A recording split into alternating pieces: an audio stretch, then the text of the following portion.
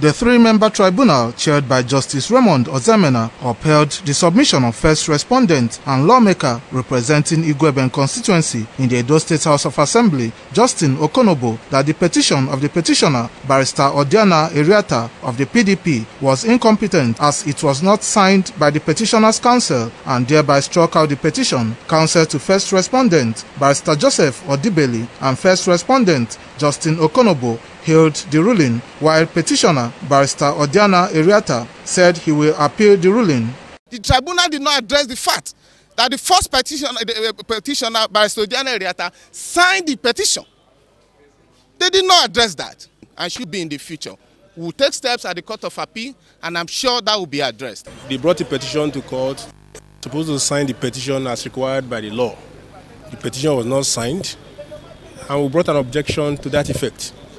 The tribunal has ruled and has struck out the petition for lack of competence, in the sense that they did not comply with the mandatory provision of paragraph 4B of the Electoral Act. Now that the court has struck off the case, we will get back to business.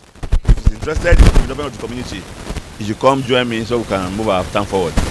The tribunal also ruled that ruling on the Edo South senatorial seat, which Samson Osage of the APC is challenging the victory of Senator Matthew Urogide of the PDP in the April 11th National Assembly election, will be delivered alongside main judgment, while the petition will be held on merit. Counsel to Samson Osage, Barrister Saro Osenwege, and that of the respondent, Barrister Paul Ebuehi, react to the ruling. The ruling today has further reinforced our belief in the judiciary of the Federal Republic of Nigeria, that we can indeed have substantial justice, as opposed to coming to court to canvass justice based on the mere technicality. We are abide by the rule of the tribunal, and other motions have not been taken, and it has been to 1st of September for final ruling.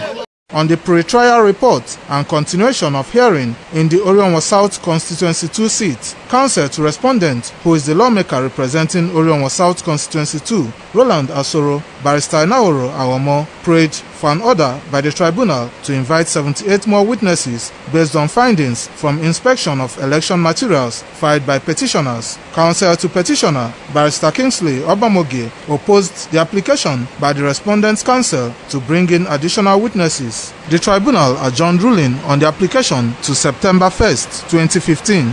The tribunal also adjourned to 3rd September 2015, ruling on the Orionwa East Constituency 1 election, where Martins Erabo of the PDP is challenging the victory of Nosayaba Okunbo of the APC. Kingsley Uchebu reporting.